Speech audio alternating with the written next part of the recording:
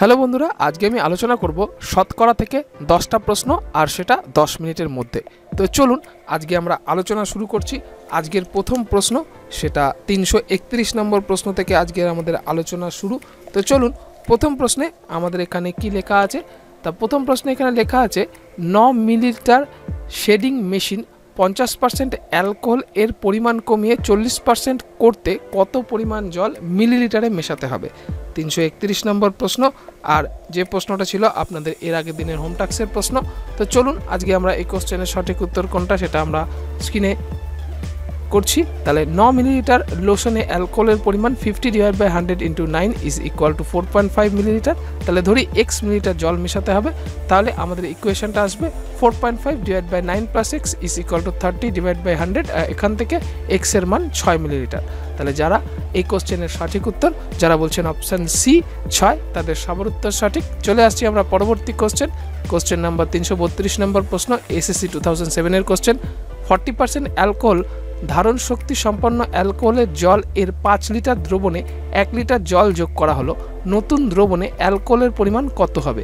তো চলুন আমরা স্ক্রিনে ক্যালকুলেশন করে বের করে দেখছি এই কোশ্চেনের সঠিক উত্তর কোনটা। তাহলে অ্যালকোহলের পরিমাণ 40/100 × 5 = 2 লিটার। তাহলে নতুন পরিমাণ 6/2/6 × 100 = 33 1/3%। তাহলে 332 নম্বর প্রশ্ন, এর সঠিক উত্তর অপশান বি 33.13%। চলে আসছি পরবর্তী কোশ্চেন নম্বর 333।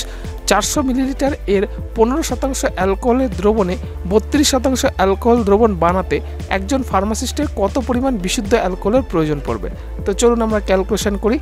তা 400 মিলিলিটার দ্রবণে অ্যালকোহলের পরিমাণ 400 মিলিলিটারে 15% মানে 60 মিলিলিটার। তাহলে ধরি x মিলিলিটার অ্যালকোহল মেশাতে হবে। তাহলে 60 + x / 400 + x = 32/100। তাই এখান থেকে x এর মান বেরিয়েছে আমাদের 100। তাহলে এই কোশ্চেনের সঠিক উত্তর অপশান সি 100 মিলি। চলে আসছি পরবর্তী কোশ্চেন নাম্বার 334। 334 নম্বর প্রশ্ন, MCA 2005 এ এসেছিল কোশ্চেনটা। জলে 20% অ্যালকোহলের মিশ্রণে 6 কিউবিক সেমি পরিমাণ এর সাথে জলে 60% অ্যালকোহলের মিশ্রণে 4 কিউবিক সেমি পরিমাণ মেশানো হলো, তাহলে মিশ্রণে কত শতাংশ অ্যালকোহল রয়েছে? তাহলে 334 নম্বর প্রশ্নে আপনাদের সঠিক উত্তর। তো চলুন আমরা স্ক্রিনে ক্যালকুলেশন করে দেখিনি। তাহলে 10 কিউবিক সেমি দ্রবণে অ্যালকোহলের পরিমাণ, তাহলে 6 এর 20% যোগ 4 এর 60%, তার সমান আমরা এখানে বার করেছি 3.6 কিউবিক।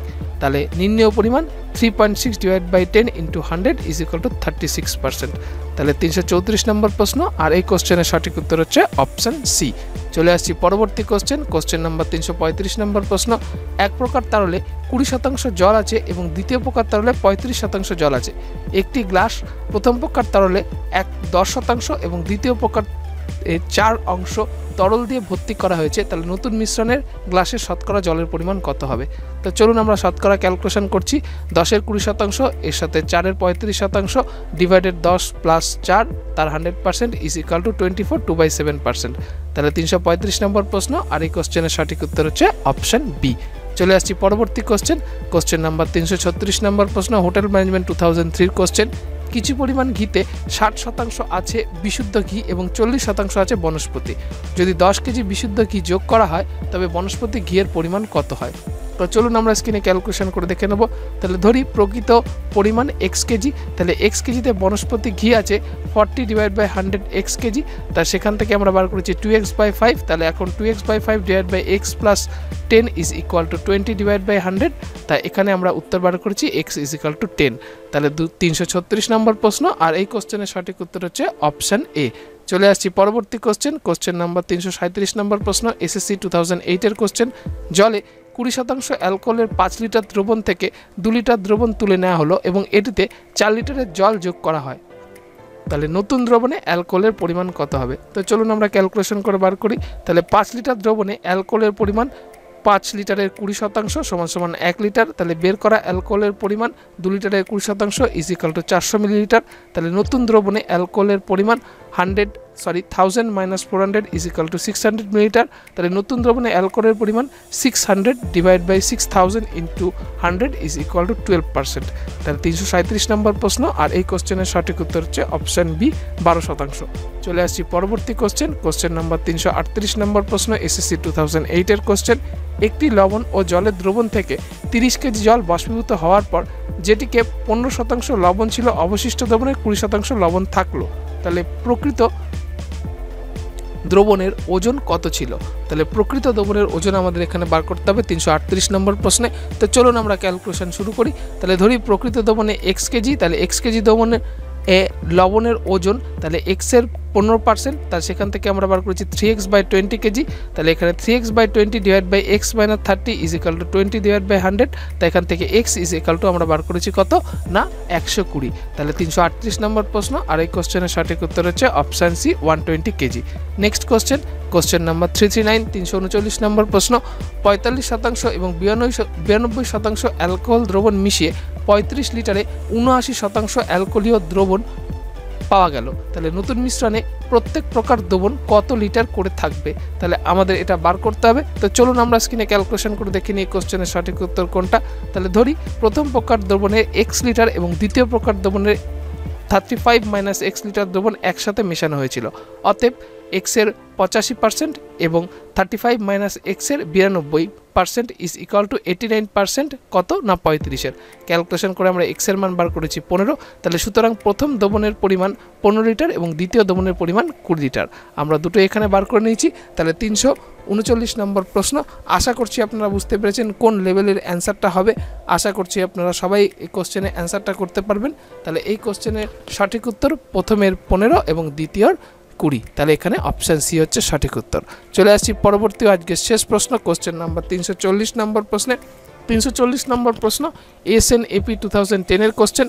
40 লিটারে 60% অ্যালকোহলীয় দ্রবণে কত লিটার 30% অ্যালকোহলীয় দ্রবণ যোগ করলে একটি 50% অ্যালকোহলীয় দ্রবণ প্রস্তুত করা যাবে? তো চলুন 340 নম্বর প্রশ্নে আমরা ক্যালকুলেশন করে বার করি এই কোশ্চেনের সঠিক উত্তর কোনটা। তাহলে ধরি 30% অ্যালকোহলে x দ্রবণ যোগ করা হয়েছিল। অতএব x এর 30 এবং 40-এর 60% = 50% কত না x + 40। তাই এখান থেকে আমরা x এর মান বার করেছি কত না 20। তাহলে 340 এই কোশ্চেনের সঠিক উত্তর হচ্ছে অপশান এ 20। তো বন্ধুরা, আমরা আপনাদের সাথে 10টা প্রশ্ন আলোচনা করে ফেলেছি এবং সেটা 10 মিনিটের মধ্যে, এবং টাইম একটু এদিক ওদিক হতে পারে। কেন না আমি প্রত্যেকটা কোশ্চেন পড়েছি। আপনারা যখন পরীক্ষায় এই কোশ্চেনগুলো সলভ করবেন তখন দেখবেন আপনাদের পুরো কোশ্চেন সেভাবে পড়তে লাগছে না, কারণ আপনাদের আগে থেকে প্র্যাকটিস থেকে থাকবে। তা আপনারা আরও কম সময় করতে পারবেন। তো আশা করছি আপনারা যারা এই কোশ্চেনগুলো করলেন, যারা বুঝতে পারলেন না তাদের ক্ষেত্রে বলবো যে আপনারা এই কোশ্চেনগুলো আমাদের ভিডিও দেখে খাতায় লিখে নিজেরা প্র্যাকটিস করুন। এই কোশ্চেনগুলো কিন্তু হুবহু কমন আসবে। কেন আপনারা দেখতে পাচ্ছেন প্রায় প্রতিটা কোশ্চেন কোনো না কোনো পরীক্ষায় এসছে। তা চলুন আপনারা এই কোশ্চেনগুলো বাড়িতে 2-3 বার করে সলিউশন করে মস্তিষ্কগত করুন। এই কোশ্চেনগুলো অবশ্যই আপনারা হুবহু কমন পাবেন। আর এখন চলে আসছি আমরা আপনাদের বিশেষ আকর্ষণীয় বিষয়, সেটা হচ্ছে হোম টাস্কের প্রশ্ন। আমি আজকে আপনাদের হোম টাস্কের প্রশ্নটা বলছি, আপনারা একটু খাতায় লিখে নেবেন। আজকে আপনাদের হোম টাস্কের প্রশ্ন হলো 40% মানুষ x খবরের কাগজ পড়ে, 50% মানুষ y খবরের কাগজ পড়ে এবং 10% উভয় খবরের কাগজ পড়ে। তাহলে কত শতাংশ মানুষ কোনো খবরের কাগজই পড়ে না? Option A 10%, option B 15%, option C 20% এবং অপশান ডি 25%। আমি আবার আজকে আপনাদের হোম টাস্কের প্রশ্নটা বলছি, আপনারা একবার খাতায় লিখে নেবেন। 40% মানুষ x খবরের কাগজ পড়ে, 50% মানুষ y খবরের কাগজ পড়ে এবং 10% মানুষ উভয় খবরের কাগজ পড়ে। তাহলে কত শতাংশ মানুষ কোনো খবরের কাগজই পড়ে না? Option A 10%, option B 15%, option C 20% এবং অপশান ডি 25%। আপনাদের 4টে অপশানের মধ্যে যে উত্তরটা সঠিক উত্তর বলে মনে হচ্ছে আপনারা এক্ষুনি সেটা কমেন্ট লাইনে পোস্ট করুন। আমরা আগামী দিনে ঠিক এই সময় এই প্রশ্নের যেটা সঠিক উত্তর হয় সেটা আমি আপনাদের দিয়ে দেবো, এবং আপনাদের মধ্যে প্রথম 10 জন যারা সঠিক উত্তর দেবেন এবং যাদের নাম শর্ট লিস্টেড হবে, পুরস্কার বিতরণের জন্য তাদের ইমেল অ্যাড্রেস চাওয়া হবে। আপনারা অবশ্যই আপনাদের ইমেল অ্যাড্রেসটা পোস্ট করবেন। তো বন্ধুরা, আমাদের ভিডিওটি কেমন লাগলো সেটি কমেন্ট বক্সে লিখে জানান। তাতে আমরা একটু মোটিভেশন পাবো, এবং কীরকম ধরনের ভিডিও আপনাদের প্রয়োজন তা আমাদের লিখে জানান। আপনারা কমেন্ট করলে আমরা বুঝতে পারবো আমাদের কাজের সার্থকতা।